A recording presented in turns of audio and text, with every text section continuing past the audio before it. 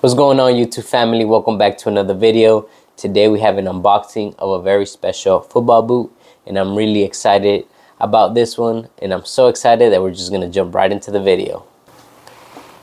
And bam, here's the box of the boots here. As you guys can already see, made in Japan with your Mizuno branding. So this is in fact a Mizuno made in Japan product. And here is the tag. So these are the Mizuno Alpha made in Japan. I have these in the artificial grass variant. I play mostly on artificial grass, so this was the way to go for me.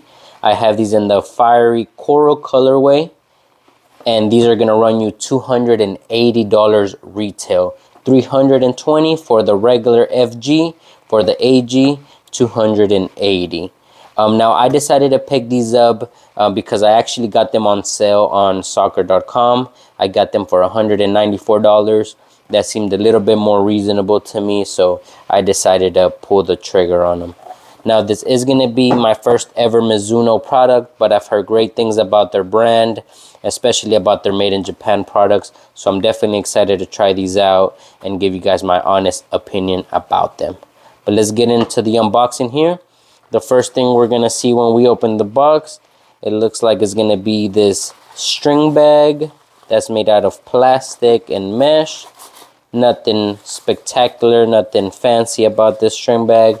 You would think you would get something a little bit more premium for the $280 price point, but you don't. So what are you going to do? Let's just toss that to the side. And these are going to be the boots right here. The Mizuno Alpha, made in Japan. They look absolutely beautiful in this fiery coral colorway. Very vibrant. They're definitely going to stand out of the pitch.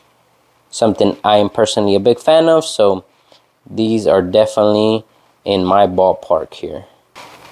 Alright, but let's talk a little bit about this boot here. So fully synthetic upper. It almost feels grippy out of the box. I'm sure there is a coating on top of the synthetic upper to give you that additional grip, which I can't complain about. I am always a fan of extra grip on the ball, so I can't complain there.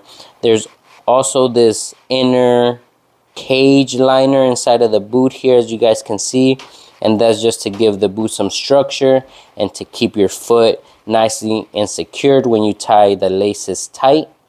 So that's also going to be a plus on these boots here. On this inner heel counter here, there's this zero glide technology that's very grippy here. It's supposed to prevent your sock or your heel from sliding and moving all over the place. So that's also a plus there. Here is the sole plate. On the FG model, you do get a carbon insert on the forefoot here. You don't get that, unfortunately, with the AG version, but it still feels very snappy, as you guys can see here. So I don't know how much of that you're actually gonna miss. And you do have to remember that these are $40 less than the FG version. So yeah, how much snapback does that insert actually provide? I don't know. I haven't tried that particular model, but this one feels snappy already. So no complaints so far. And yeah, these are it right here. Design speed right there. Right here you have Japan Spirit. Made in Japan inside of the boot there.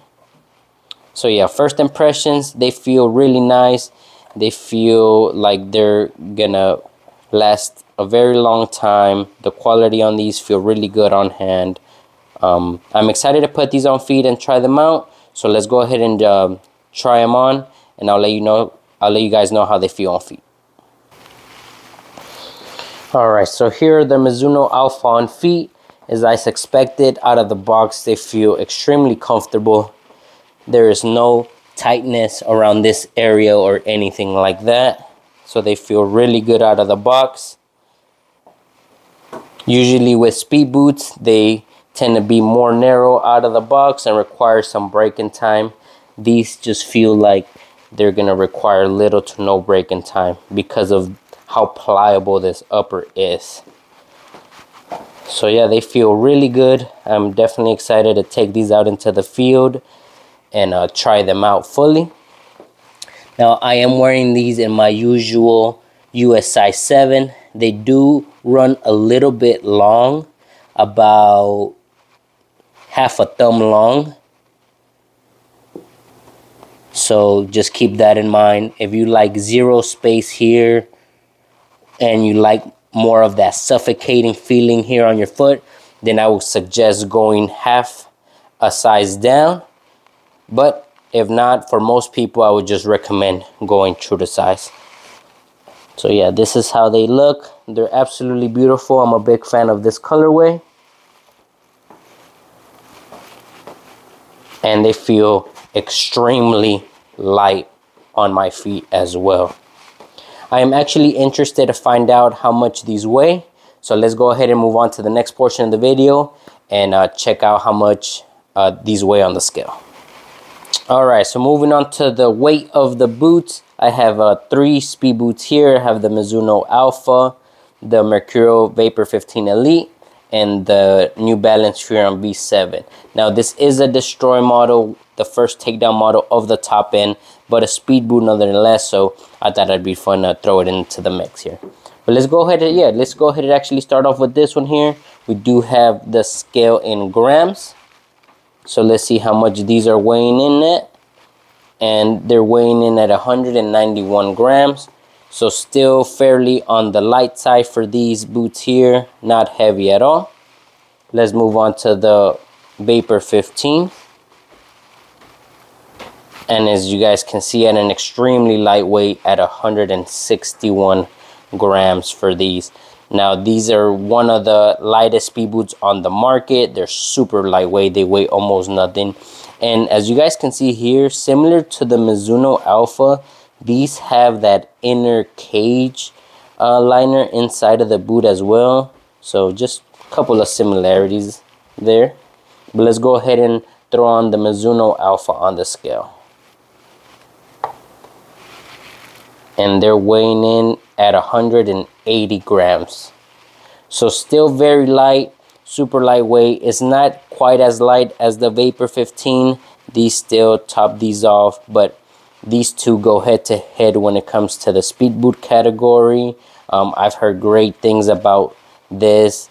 I've heard it even regarded as one of the best, or as the best speed boot on the market. So I'm excited to have these on feet and try them on the ball and everything. I've obviously had these for a while now, sorry. I'm a super big fan of these. I love everything about them. So these definitely have some catching up to do, if you will. But I've heard great things. And based on how they feel on my feet so far and trying them on and on how pliable this upper feels and on that lightweight, this is going to be a great package as well. All right, guys, so that's going to go ahead and wrap it up for this video. These were my first thoughts and impressions on the Mizuno Alpha made in Japan. They are extremely lightweight. The upper is super pliable out of the box. They also have a nice shape and a nice width to them. The upper feels sticky for additional grip. So I'm just super excited to take these out into the field. If you're not subscribed to the channel, make sure you subscribe and turn the notifications on so you don't miss that video when it drops. If you found any of this information helpful, please leave a like on this video. It would help it out a lot as well. And thank you guys so much for watching. I'll catch you guys on the next video.